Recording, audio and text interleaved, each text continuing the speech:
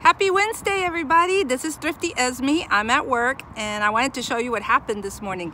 So I live in LaPorte, which is a small suburb of Houston, and I was driving around the neighborhood because it was heavy trash pickup day. And look what I found. This person had thrown out a brand new, almost, two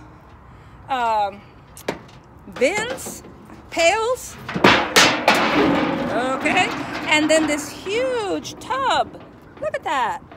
It's been lived in by snails, but that's okay. I can clean it.